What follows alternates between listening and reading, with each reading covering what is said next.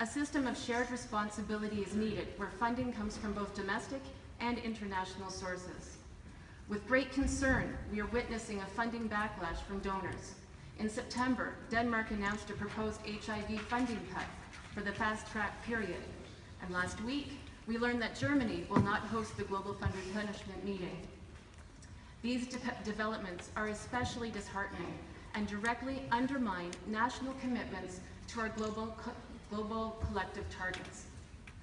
Fast-track funding is imperative in meeting our fast-track targets and ensuring that no one is left behind.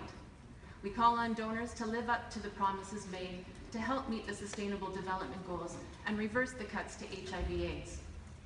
The high-level meeting on HIV and AIDS, on gas and drugs, and the Global Fund replenishment process are crucial opportunities to secure political and financial commitment to achieve these targets.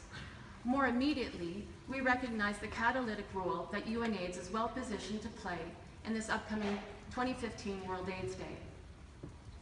With our 2020 targets a mere 4 years away, UNAIDS has a critical and integral role in mobilizing political will across the SDGs to shed the business as usual approach and to confirm that the necessary resources are rallied.